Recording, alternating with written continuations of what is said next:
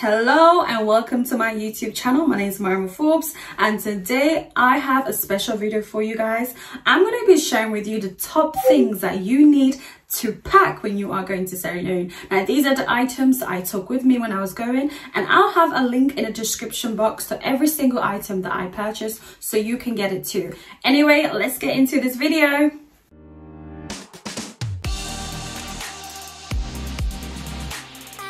So this item I feel is super duper important. Please listen to me closely when I say this. Please make sure you pack wet wipes. Now you are going to thank me later because in Sierra Leone specifically it's very dusty, very dusty, super duper dusty. So you want to make sure you have wet wipes so you can wipe out that dust when you need to wipe it out, whether it's going on your legs or your arms or anything like that. Make sure that you carry with you wet wipes. And also another tip I'll also say to you ladies, men, is make sure you also get a wet wipes that's a toilet tissue version. So rather than having paper roll toilet, you can get the wet wipe version. And the reason why I say for you to get a wet wipe version is because there's certain areas you're going to go to in Sierra Leone that there's not going to be any toilet tissue paper at all. So it's really great practice that you have the wet wipe version of it and you have it in your bag or your man bag. So anywhere you go, you'll be able to use, you know, you'll be able to wipe yourself basically. Because now a lot of people don't think about, you know, packing this item, but I think it's a very important item to pack, and this item is a first aid kit. Now the reason why I say you should pack a first aid kit is because mostly in Sierra Leone the roads are very bumpy. You know, you're more prone to fall down when you're in Sierra Leone. You're more prone to have accidents because, like I said, things are not as smooth. They're a bit more bumpy. You know what I'm trying to say? And I really think you should pack yourself a mini first aid kit. Now these kits, you know, you're probably thinking to yourself, oh, it's those big massive ones that they normally have in offices. No, you can get a really small, tiny first aid kit, and you can put that in your suitcase, and you can have the ones where you can even put in your bag every single day with you. I will put a link in the description box so you can see the different types of traveling first aid kits that you can order and carry along with you. But I definitely advise for you to have one to protect yourself, because at the end of the day, accidents is something that can happen at any given time, and you want to make sure that you have the right items with you to protect yourself. A mosquito bite, a bug bite is no joke. Those things sting, it hurts, and it leaves your skin really sore. So please pack yourself a mosquito repellent spray.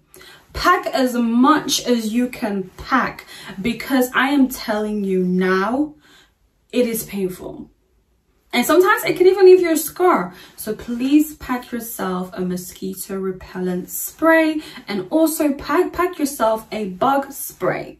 You know, pack yourself a bug spray. Some people tend to only get a mosquito spray, but don't get a bug spray. Get yourself a body bug spray as well, because at the end of the day, guys, there are all kinds of little creepy crawlies in any African country that you go to, and they will crawl in your house, they will crawl on your skin, and you need to make sure when they bite you, you are ready to spray them away from you and protect your skin. Okay, get yourself a repellent spray and get yourself a bug spray. You know, light goes off at any given time in Africa. Literally in Sierra Leone, it is no different. So you want to make sure that you're prepared when the light goes off, because that light sometimes won't return back until a couple of days. Sometimes it's a few hours, sometimes it's just a couple of minutes. But at the end of the day, you want to make sure that you're prepared when that light goes off, because it is no fun being in the dark, and it can be a little bit scary, I'll be honest with you. So make sure that you pack yourself a handheld torch. You can get a small mini one, you know, that you can just put in your bag. You can even get a bit more of a bigger one if you have space in your suitcase, but please make sure that you buy yourself a little tiny torch that you can have with you for any emergency situation. Now we have beautiful melanin skin that protects us against the sun. However, it does not mean you can't get skin cancer. It does not mean you cannot get a sunburn. It cannot mean that you can't get patches on your skin. So please, when you are packing, my beautiful melanated people, pack yourself sunscreen for your children, and sunscreen for the elderly people, and sunscreen for yourself. Protect your skin. Make sure you order yourself a spray if that's the one you prefer, or a cream version if that's the one you prefer. I'll place a link in the description box to the ones that I purchased. Personally, for me, I like the spray sunscreens only because it's just much more easier when I'm going about with my day. If I'm wearing a skirt or my arms is out, I just go ahead and just spray those areas that are exposed, and I just go about with my day. And I also carry the cream with me in my bag just in case as a top up if I'm going to be out for the whole day. So yeah, get yourself a sunscreen and protect your beautiful melanated skin. So it's very important that you pack a power bank. Very, very, very important that you pack this item and purchase one immediately if you haven't already, because in Sierra Leone the light is very temporary. That's all I can describe. It's very temporary. It goes off at any given random time, and sometimes it won't return until maybe a day. Sometimes it can be just a few hours, sometimes just a few minutes. But at the end of the day, you need to make sure that you are prepared. And the way that you can make sure that you are prepared is by having a power bank, because that is how you're going to that's how you're going to make sure that you can still use your phone. You can still use your phone as a light. So please make sure that you pack a power bank when you are coming. Now, this one, you know, some people may say they don't want to take it with them. Some people may say they want to take it with them. But for me, I think it's very important that you pack medication with you. And the reason why I say for you to pack medication with you is because when you go to different African countries, the regulations are a little bit more different. You're not quite sure where the medication are coming from, and a lot of people sell expired medication. Like, they really sell expired medication. So you want to make sure whatever you consume in your body, it's something that you're used to, something that you trust. So I definitely advise you to bring your own medication with you. Now me, I brought my own paracetamol because, you know, I'm prone to get headaches, so I need my paracetamol. So I packed paracetamol with me. I packed other painkillers with me as well. And also, if you're someone who you are on medication, do order a bit more that can last you for the length of time that you're going to be in Sierra Leone, so that way you don't run out. So definitely pack yourself medication. Even if you don't need painkillers, pack it with you anyway, because anything can happen. Okay, now there's water available in Africa, clean sanitized water. However, sometimes, you know, when you are going about in your day, you know, you may not have access to bottled water everywhere you go. So one advice I definitely would give to all of you who are traveling is to have to pack with you a water bottle.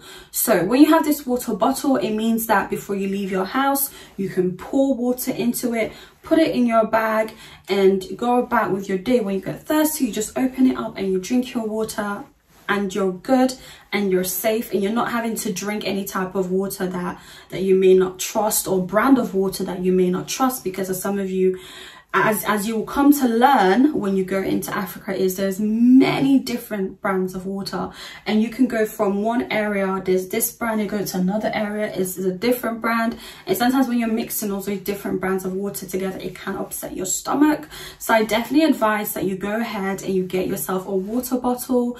I put a link in the description box to a water bottle on Amazon that you can purchase, but definitely advise for you to get a water bottle. I just feel like it just makes things a little bit more easier. Okay, it is still COVID time, guys. Let's keep it real. COVID has not disappeared, all right? So you are going to need to pack your hand sanitizer. And most importantly, I would say pack one, because sanitation is not the best in Sierra Leone. You know what I'm trying to say? There's so much dust and people in their personal hygiene is not the best. You know, people touch things and you go and touch it and then you can make yourself sick. So definitely carry it with you. Make sure you pack sufficient amount. But one thing I would say is when you are going to public areas, there are sanitizers available anyway, but there's no harm in having your own, you know. Okay, so make sure you pack yourself a hand sanitizer. Now, it's super duper hot in any African country that you go to, and if you are a diaspora who's visiting Africa for the first time, you are going to feel the heat even more. And even if you go to Africa regularly, that heat still is very hot. So one thing that really kept me cool, that really like kind of gave me a little bit of a fighting chance with the sun, is a handheld fan.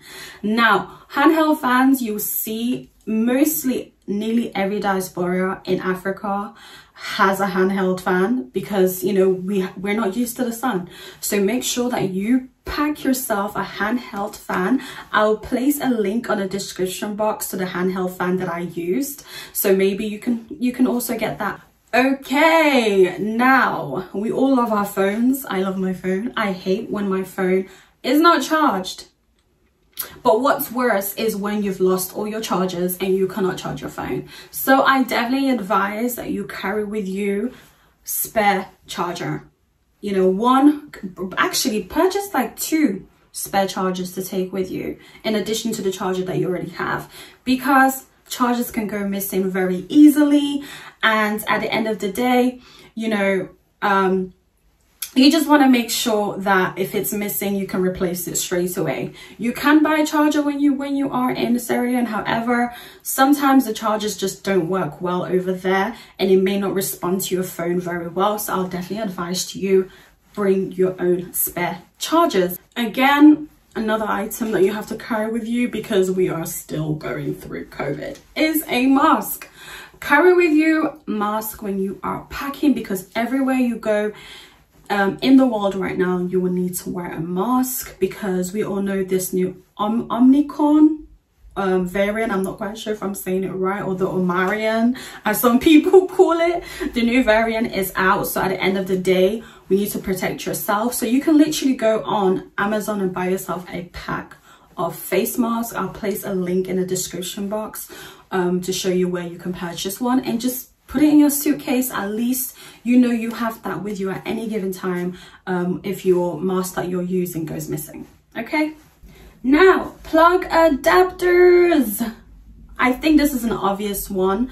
You know, if you're someone who travels frequently, you know that you need adapters, because you know any types of plug versions are out there, and in certain it is no different. You can stay in one place, another place is a different adapter. So you need to make sure you have an adapter with you, so each time you need to charge your phone or your electronic items, that you have, you know, your adapter with you to make sure that you can do that. So make sure that you pack your adapter when you are packing your suitcase. So those are all the items that I packed with me when I was visiting Sierra Leone. So I really hope that it's helped you as well. And if there's anything that I did not mention that you think should have been mentioned, then please go on the comment section and write down below some of the items you think are important that other people should also pack when they are going, and I might do a part 2 video. So again, thank you so much for watching. And if you're not already a subscriber to my channel, then what are you doing? You got all the way to the end and you haven't subscribed. Please click on the subscribe button and subscribe to my YouTube channel. And if you like this video, then please give it a big thumbs up. And if you have any questions or anything, please go to the comment section and write it there. And if you're not already following me on Instagram or Twitter or Snapchat, then please do follow me on those other social media platforms. My name on all of those platforms is Mariama Forbes. So it's very easy for you to find me. Thank you again for watching, and I'll see you on my next video. Bye.